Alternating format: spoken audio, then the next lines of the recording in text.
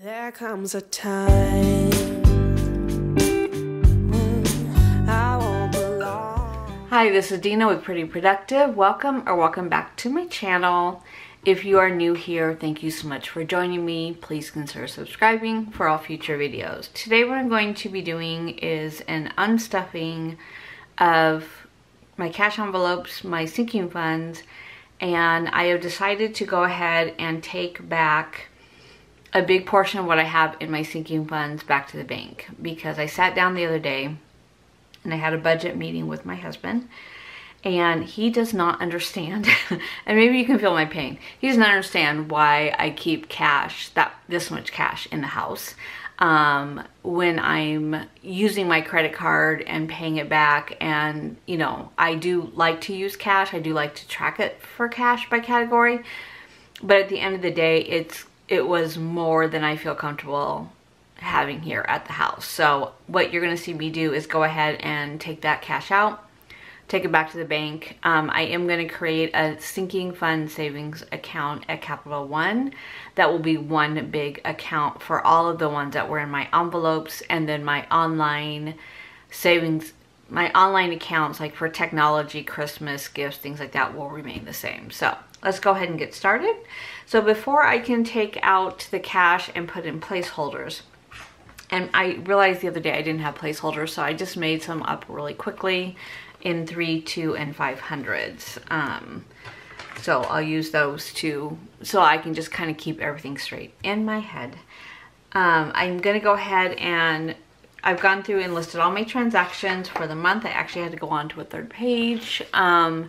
And I will go ahead and take the cash out of these envelopes, and then I'll move this to the side. So for eating out, I need to take out $92. I think that's about everything I have in here. We definitely ate out a lot this week. So 20, 40, 60, 80, 90, what did I say? 92, I'm gonna just take out 91. And I'll put the 10 back in. And then for spending, I did use 20 on my card, so I'm gonna take that back out and put it back in here. So let me just go ahead and do it this way so I can kind of keep this straight. And then for let's see, for gifts, that's an online transfer. Household is 16. So let's see, 5, 10, 15, 16. So 16 will go back to bank. And I'll update all my trackers later. Cleaning, I am going to have my house cleaned again, so I will take this, roll this over, and then add to that. Let's see, clothes, I used 75, so I'm going to put this on here, on that side. It'll be easier. So I need to take out 75. So I'm going to take out 100 and put 25 back in. So now I have 100, 200, 300, 320, 340, 355 left in clothing.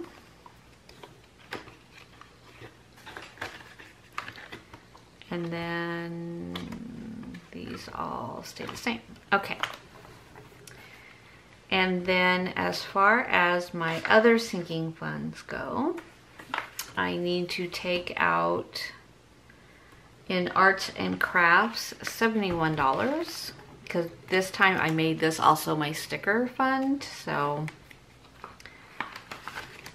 let's see, so 50, 71, and I had already taken out 54 at the beginning last week, I think, in my. So in arts and crafts, I have left 20, 40, 60, 81, 10, 15, 20, 25, 26, 27, 28, 128. Not empty yet, but getting there.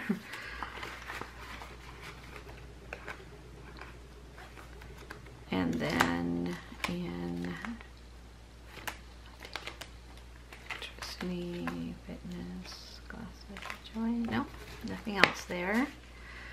And then in this binder, I need to take out $20 from Liam and Milo. And I used $5 cash out of here, and then I forgot to grab the rest, so I'm going to take 20 out. Went and got Liam's nails cut when he was with me this weekend. And I think that is everything. I took out of my nieces and nephews, but I did take cash for the gift. Everything else should be good. Okay, let's see here. Clothing, grocery. Okay, so it's everything that I need to take out in cash.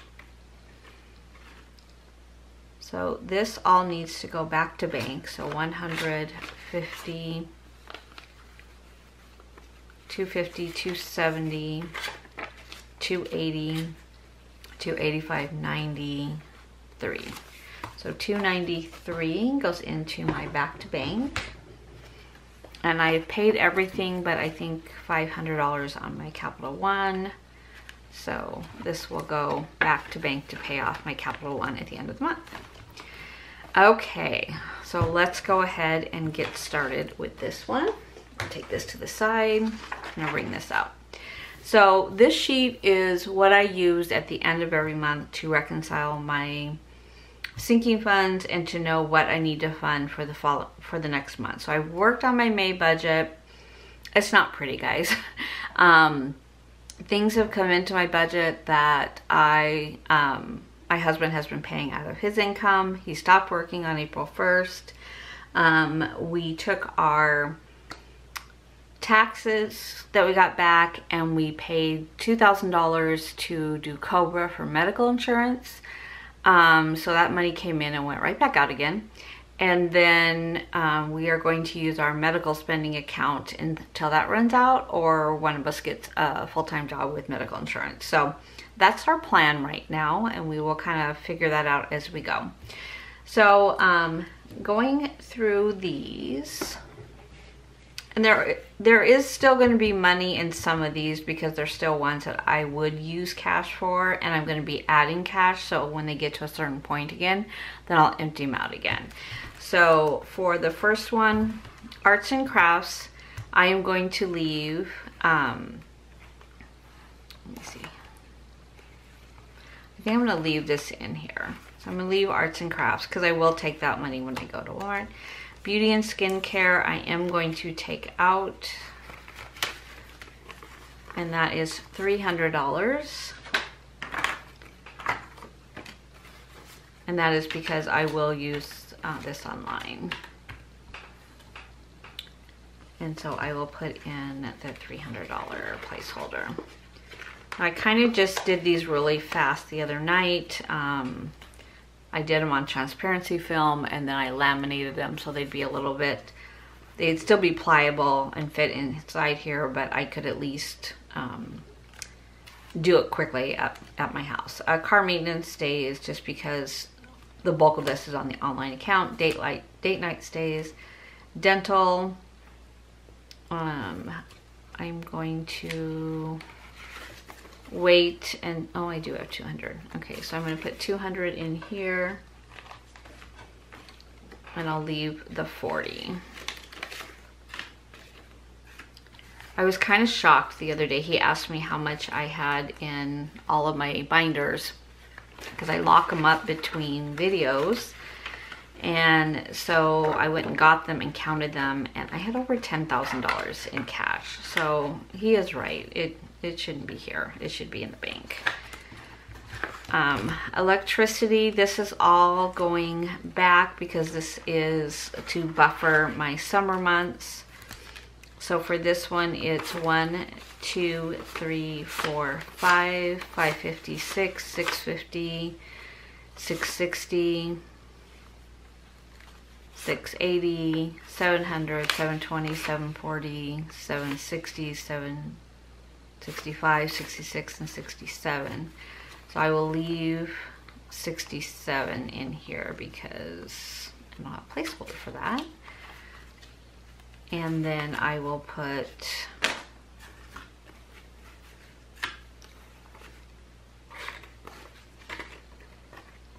a $700 placeholder in here.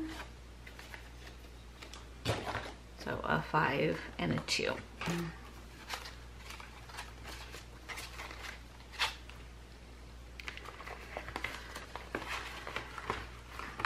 I guess I don't have to worry about locking them up anymore, huh? Fitness, I have 200 in here. So I will go ahead and put a $200 placeholder. And I didn't really calculate how many I needed. So we'll see if I have to make more to finish this out. Glasses is actually, I need to get my glasses ordered. So I have 400 in here. I will leave the 10. So I'll add 200.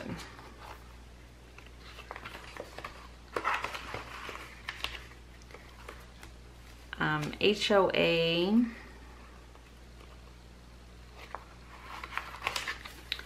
has 100, 200, 300. I will take the 300 and I will leave the 20, 40, 60, 75. So 475 is what I have. And again, I'll update all my trackers later. If that is making you nervous, I promise I will update all of them. Okay, one down. And then this one, I'm gonna leave miscellaneous because that's kind of just extra. I still want to have cash at the house. I don't know what to tell you. Pest control has 180. So I'm gonna leave that because I did not do $100 ones. Planning should be 200.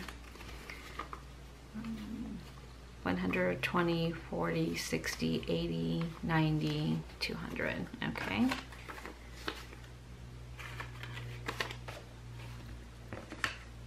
Put 200 on there.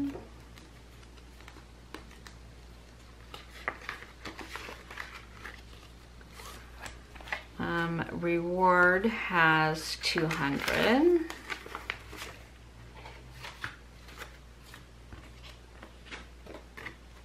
So we'll put this in there. And reward is a category that goes with my goal setting that I'm working on right now. So I like to put benchmarks and then be able to reward myself, whether it be a new outfit or a fun event or, you know, knowing me, stickers or pens, things like that. Savings challenge is still going to be cash.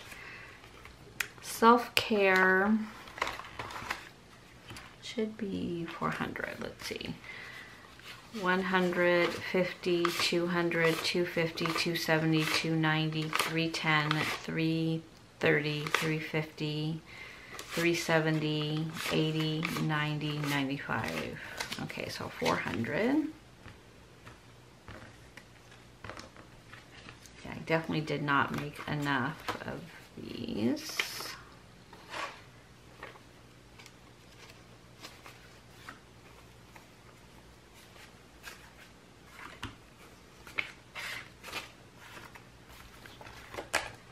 Just gonna have to use sticky notes going forward. Okay, subscriptions I'm gonna leave because it's not quite 100 yet. Target I already did. Tax prep I already paid. Taxes. So there is 400 in taxes. Actually, I'm gonna leave this until I add more, and then I'll put a 500 placeholder in there. Thrifting I'm going to leave in cash, and vitamins I believe I'm going to leave in cash because I don't think I have enough in here. 100, 20, 30, 40, 50, 55, 60, 65, 70, 75. Yeah, not quite 200, so I'll leave that in cash.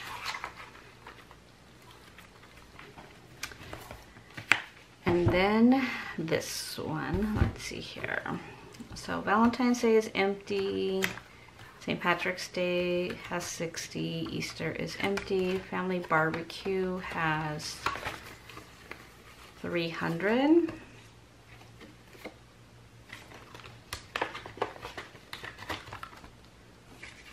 So you guys tell me, do you like to keep in cash? Do you do cashless? I think a lot of people that kind of chimed in on my last cash stuffing is that they have gone cashless. It just has been easier with all the online shopping that they've done lately. Because I'm not a saver by nature, I kind of like the cash. It's harder for me to spend, kind of. It's weird. Let's see, Christmas is online. My birthday is 500. 1, 2, 253, 354, 455. So I will put a $500 placeholder in here. My husband's birthday, 1, 2, 350. So I'll leave the 50.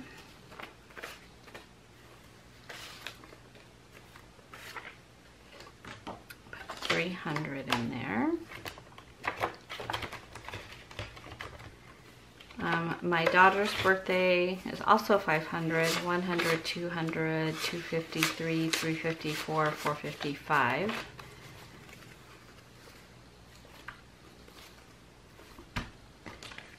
So I'll put a $500 placeholder in there. My daughter and son-in-law is, let's see what I have left. I have 500s left. Oh, I have 300. Okay, so 100, 200, 300. So I'm gonna put 300 away and put this last 3. So 405 stays in here. Nieces and nephews, I'm gonna leave in cash because they, I usually give them some cash and a present. So that's 100, 50, 60, 70, 80, 90, 95, 210. So yeah, I'm gonna leave that in cash. Family birthday is 100, 200, 300, 400, and 35.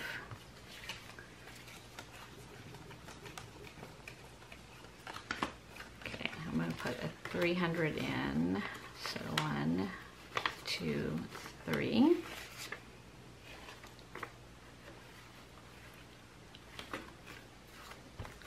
Okay, so that's 300, 350, 420, 435. Is that right? Yes, 435.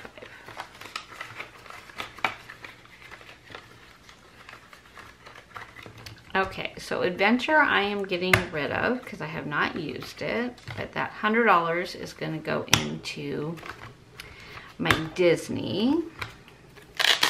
So Disney has 100, 200, 300, 400, 500, 600, 700, 800, 900. Then I'm going to take the 100 for Adventure.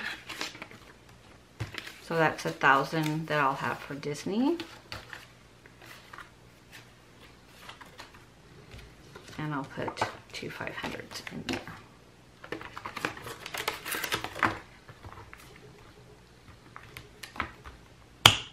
Okay, and then for my daughter's dogs, I'm going to keep this in cash, I believe. 51, 2, 20, 40, 60, 80, 300.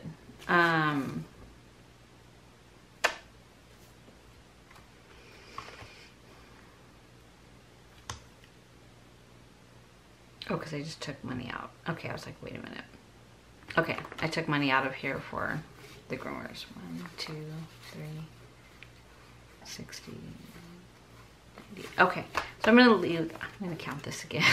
51, 52, 20, 40, 60, 80, 90. Yep, okay, that's right. I just took out $20, so that's good. Okay, so that is the envelopes. And then I'm gonna come up here and let's just make sure we did this right. 1, 2, 3, 4, 5, 6, 7, 8, 9, 10, 11, 12, 13, 14, 15, 16, 17, 18, 19, 2000. 1, 2, 3, 4, 5, 6, 7, 8, 9, 3000. 2, 3, 4, 5, 6, 7, 8.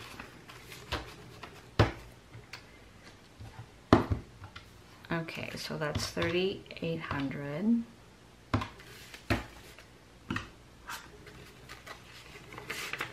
$51, $52, $53, $54, $55, $56, $57, $58, $59,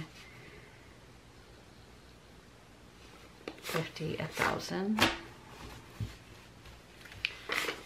100, 200, 300, 400, 500, 600, 700, 800, and 900. So 1950s. Oh my God, what are these doing? Plus 100, another 150s. So 20, 40, 60, 81, 20, 40, 60, 82, 20, 40. So 240 in 20s. 30 and 10s, 10, 15, 20, 25, 30. 30 in 5s. So I'll be taking back $6,100. Why does that not seem right? Probably is. I need to add up what's still left in cash, and then I will be right back. Okay, that was a little bit longer than a minute. So what I did is, this is a spreadsheet that I have in Excel. And so what I do each month is I start with what my goal is for that category, my beginning balance, what I added for the month. This plus column I have not done yet because I have not stuffed my incremental income yet. I did take the $100 out of Adventures and I put it into Disney's to make sure I had that balanced out. And then this is everything I used from each one of my sinking funds, and then this is my ending balance. So I started the month with 52,167, and that's because I have my house rental sinking fund up here. I added 2,870. I actually plus 100, so 2,970. I used 1,806, and that gives me an ending balance for sinking funds of 53,331. So that balanced. Took me a couple times because there was a few things that were a little off. Like I had missed one of my household transactions, so I need to go back and look at my monthly view on my planner to see where that one went. It may just be that I missed writing it down here and on my tracker because I know what I have, so I've got to figure out where that went. So overall, good.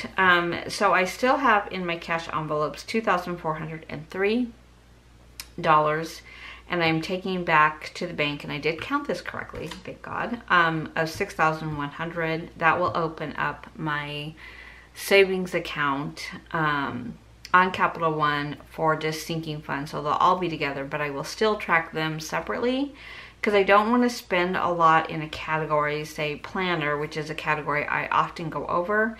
I don't want to spend more than I've budgeted for that, even though in the moment I could, you know, theoretically spend more because it's not in a cash envelope. I would then need to pay that back so that I wasn't stealing from another category. So I am still going to keep the ones highlighted in blue separate. My car maintenance, my Christmas fund, my Etsy shop, gifts. And gifts are just general gifts like Mother's Day, shower, wedding, things like that.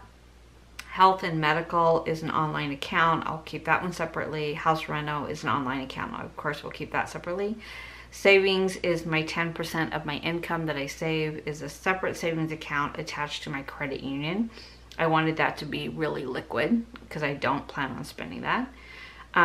Taxes will be, it's not currently an online account. Technology is, and vacation is a separate savings account attached to my credit union as well. Anything that is blue is just a transfer that I do at the beginning or the end of the month, and then the rest are pulled out in cash, and then will eventually, as I get to a threshold of 200, 300, 500,000, then I'll put in a placeholder going forward. So that is what my plan is. I think this will make my husband much happier to know that this is back in the bank and safe. And but I still kind of a nice compromise with me being able to keep my cash binders. So that is everything for this video. Now what my next step will be, well, I will take this ending balance, I will move it over to my beginning balance, and then I will start my cash stuffing and my budget layout for the month of May. Okay, thank you so much. And if you have any questions, please let me know. Take care. Bye. There comes a time